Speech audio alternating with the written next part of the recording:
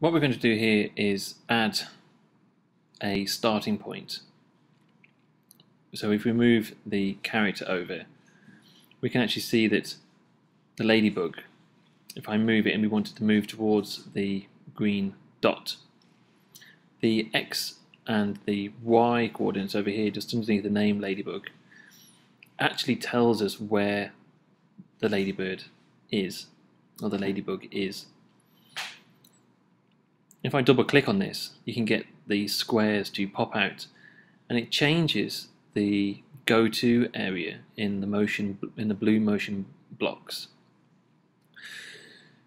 So I can go and put this into my script. I can pick it up and say, when spacebar clicked, go to X and Y, and then it will move to the place where I've just said, and it will say sentence. The problem with this is that it's not very helpful at all, because it's not where our character really wants to be.